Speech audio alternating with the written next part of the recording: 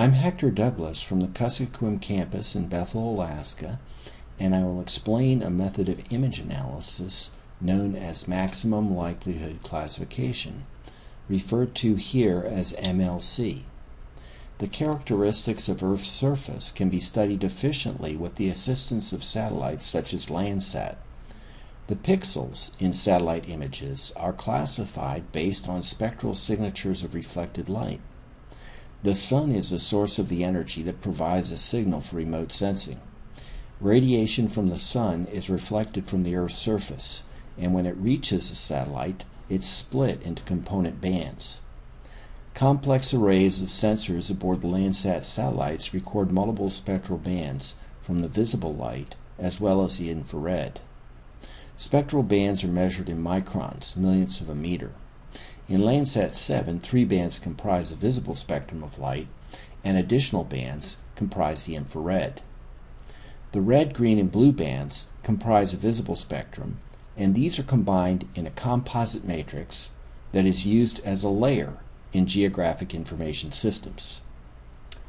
Information is integrated across bands in the composite layer, and the data from the original cells is retained in a multidimensional space. MLC extracts information from the composite to compute the probabilities of group membership for each cell or pixel in a satellite image. Cells are assigned to the land classes where they belong, based on what seems most likely, hence the name maximum likelihood.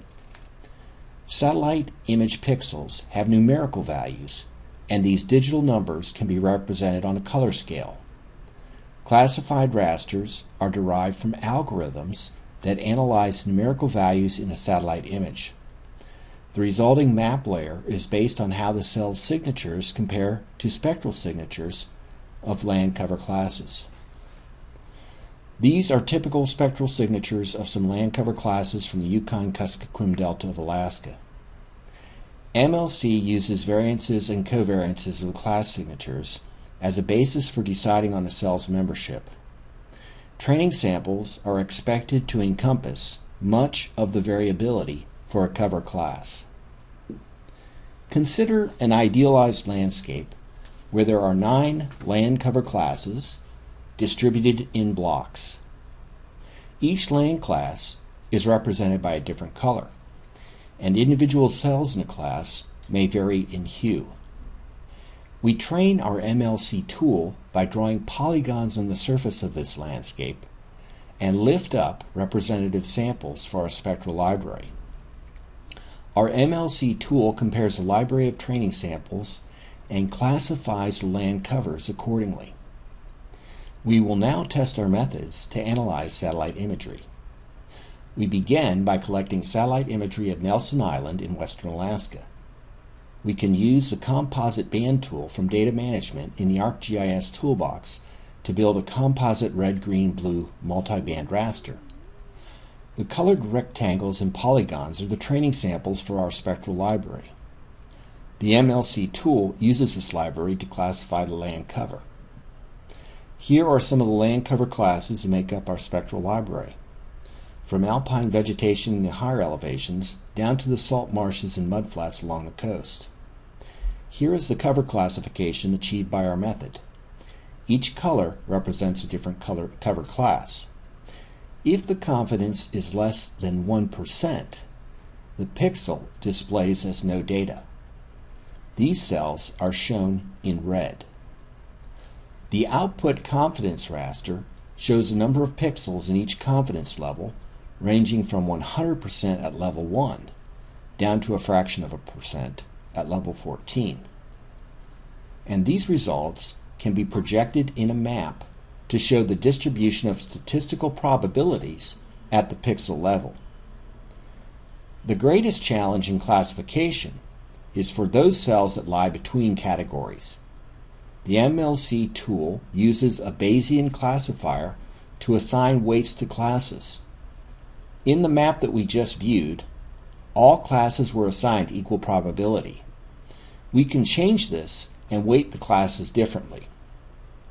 We can do this by specifying file in the menu entry for a priori probability weighting. we will use an ASCII text file with the class designators in the first column and probabilities in a second column. Here's a file with the probabilities for each cover class. Our new classification scheme has resulted in a sharper map with a clearer delineation of cover classes in some areas. This is just a starting point for classifying complex habitat mosaics. A more sophisticated model with elevation, slope, and additional imagery bands can achieve greater resolution. We will now fly 400 miles east to the city of Anchorage to evaluate another approach.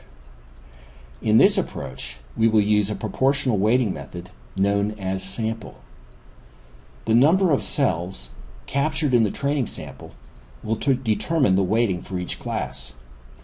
Larger training samples receive higher weightings. If a commercial office class has twice as many cells in its training sample, its weighting will be twice as high. We will use this method to evaluate cover classes around the city of Anchorage. Representative training samples are collected from a red-green-blue composite. It's possible to create too many cover classes, resulting in a lot of overlap between spectral signatures. For this analysis, 9 cover classes are specified, including residential, commercial and office buildings, industrial and retail, and so on. The result is fairly well-defined cover classes, and this classification conforms fairly well to the imagery in our base map of Anchorage. In summary, analysis is performed on multiple spectral bands to discriminate classes of land cover based on spectral signatures. A Bayesian classifier helps resolve ambiguous cases. Measures of statistical confidence help evaluate the quality of the analysis. Thanks to the Yukon Delta National Wildlife Refuge, the U.S. Geological Survey, and Esri.